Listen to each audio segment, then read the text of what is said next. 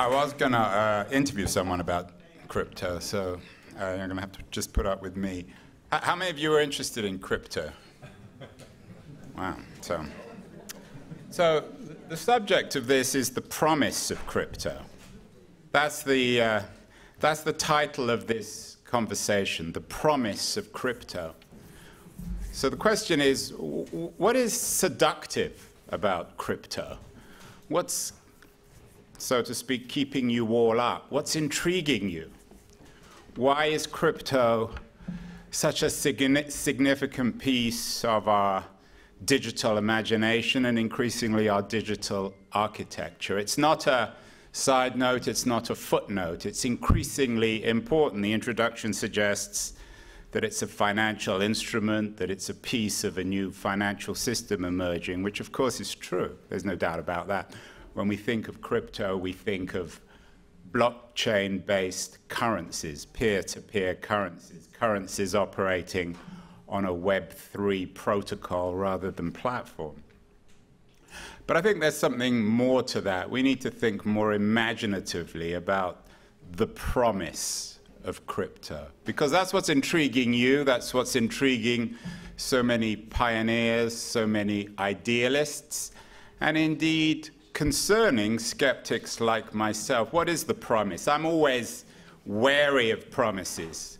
Some of you may know some of my work. Over the last 15 years, I've been one of the major critics of Web 2.0.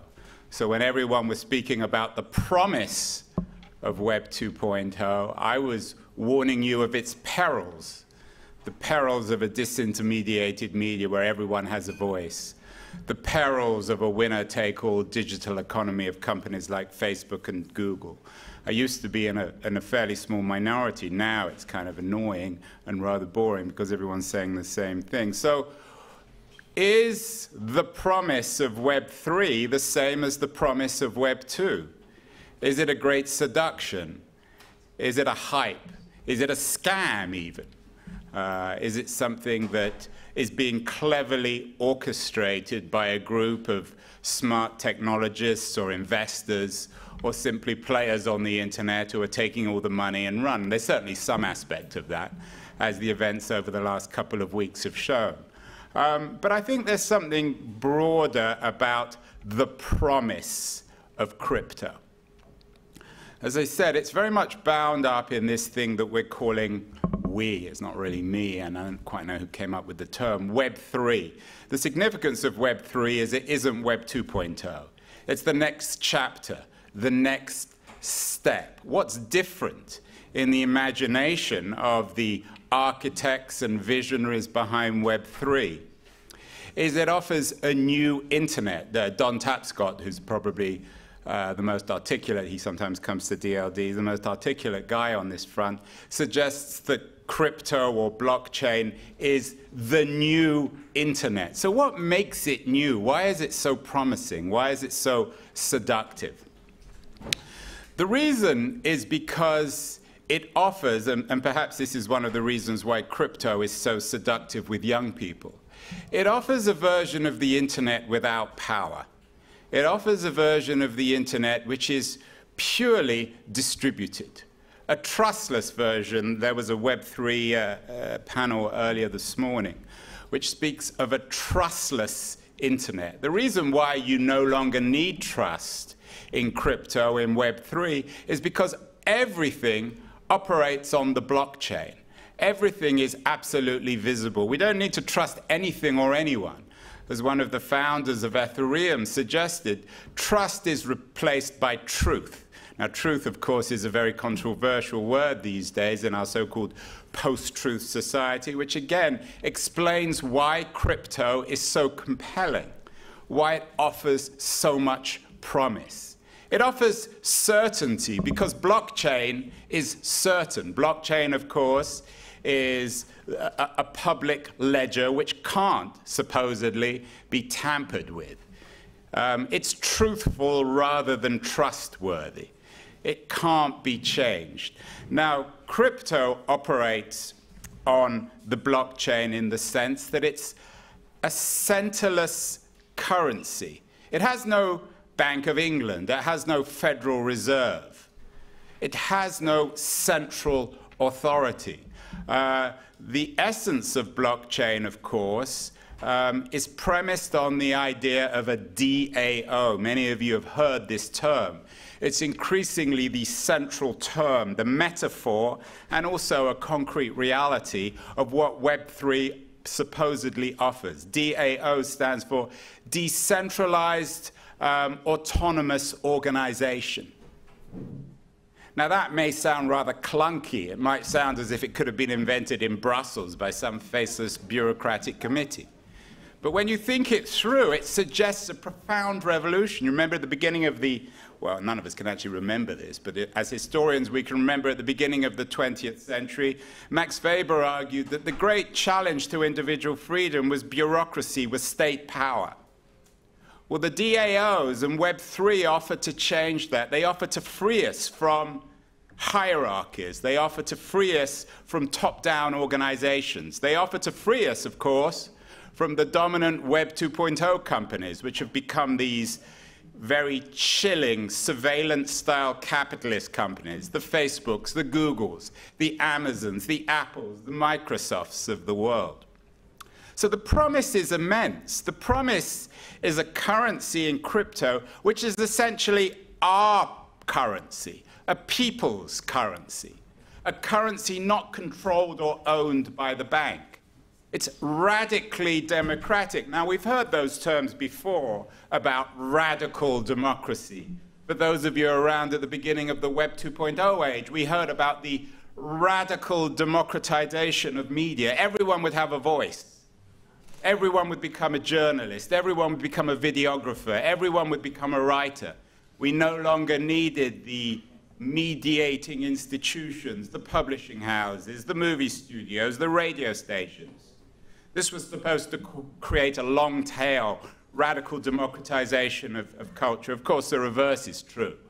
Rather than the long tail, we got Mark Zuckerberg.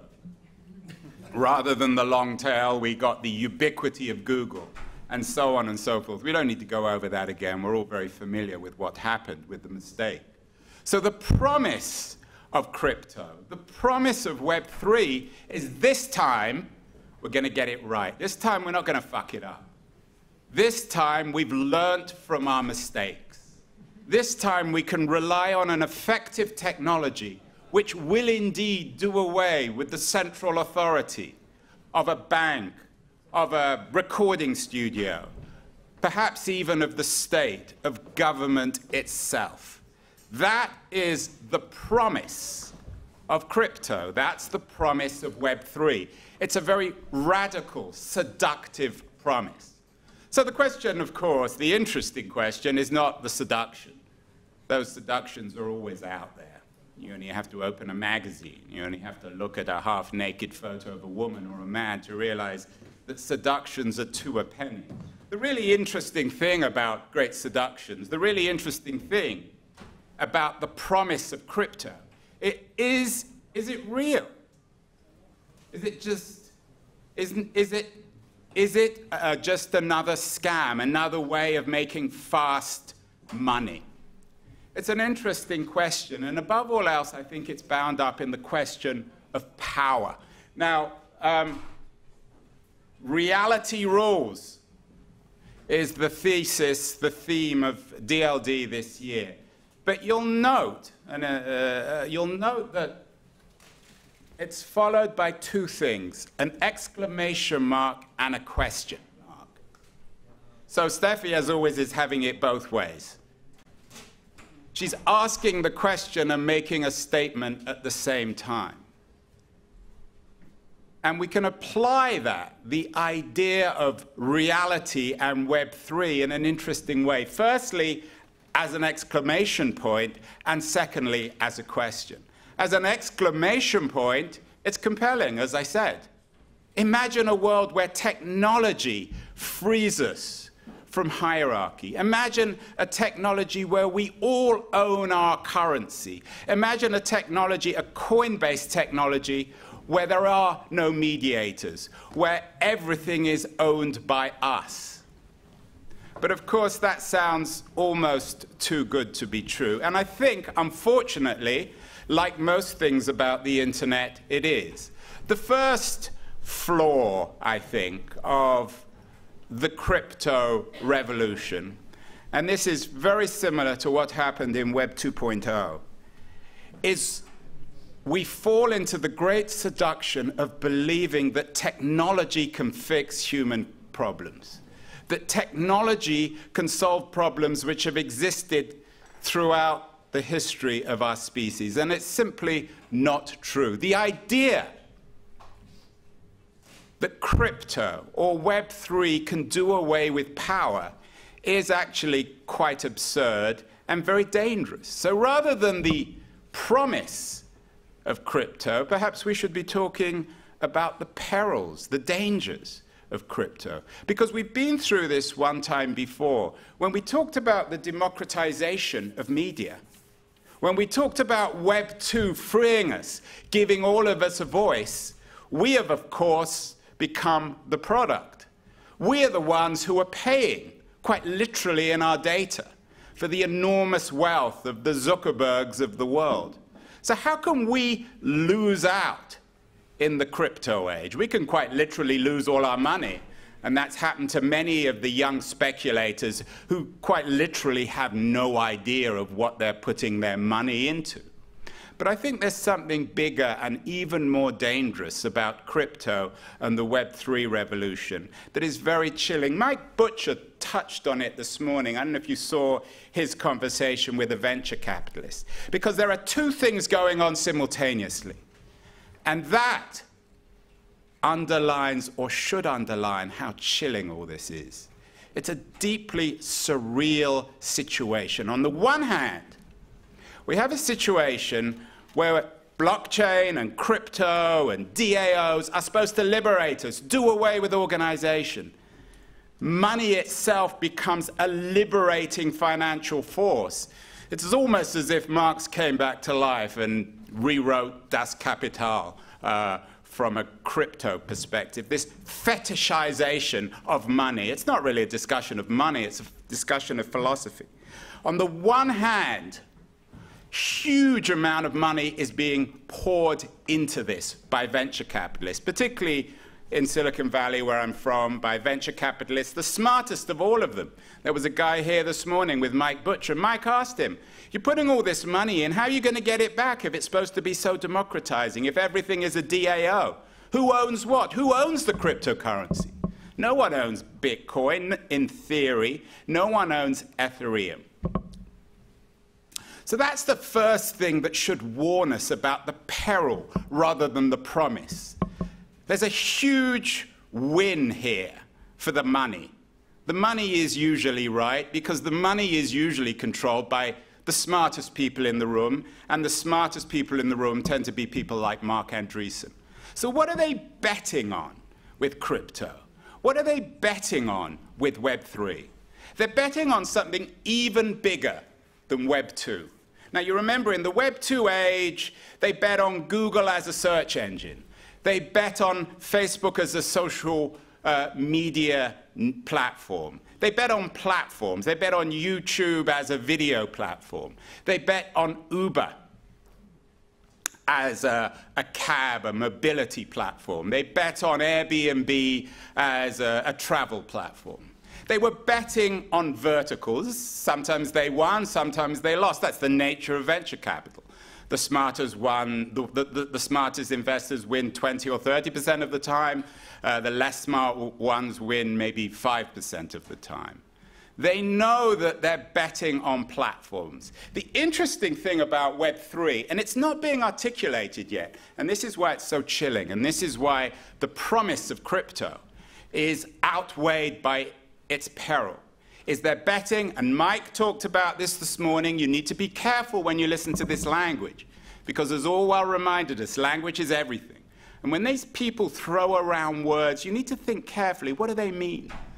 This morning they talked, the venture capitalist, who, interestingly enough, said, I'm not an investor in money, I'm not interested in money, I'm interested in people.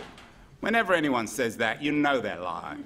You know that the money in their heads is going around like a roulette wheel. They're imagining their vast fortune. So what is the vast fortune here?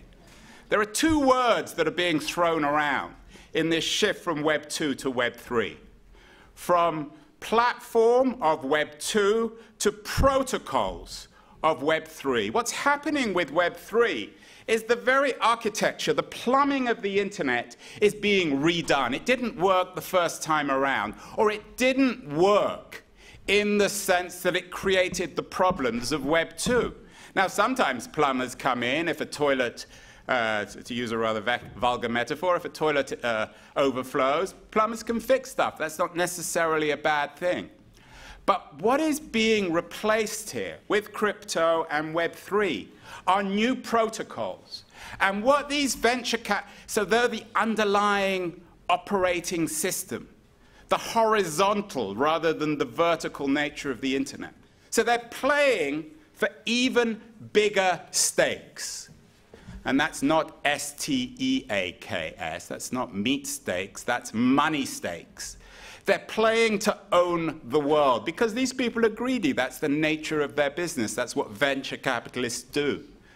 They're defined and driven by greed. And what they're trying to do in owning these new protocols, which operate the crypto world, is essentially own this new operating system. It's a very important thing to bear in mind because they wouldn't be pouring huge amounts of money into this thing if there was no money to be made, if it was just some sort of democratic new currency which we all own.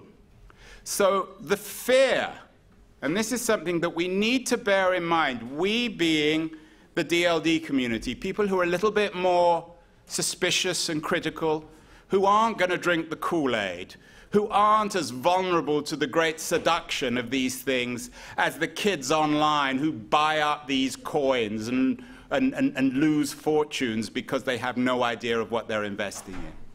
We've been through this before. Marx said, first as tragedy, then as farce, back in the 19th century, about a different kind of political upheaval. This time, though, the tragedy of Web 2, the tragedy of Google and Facebook and surveillance capitalism and the fact that we've been turned into the products is even more chilling. So whilst there is promise in crypto, I don't deny that, there are attractive qualities in it. It offers perhaps a way out, and even the biggest, the most religious supporters of Web3 and crypto will tell you, well, we're not entirely sure what it is. No one really is entirely sure what it is. We don't even have a Tim O'Reilly who coined the term like he did with Web 2.0. But this stuff is inevitable. It's unavoidable. Huge amounts of money are being poured in to rearranging the architecture, the plumbing of the internet. Who owns these new protocols? Who's going to make money?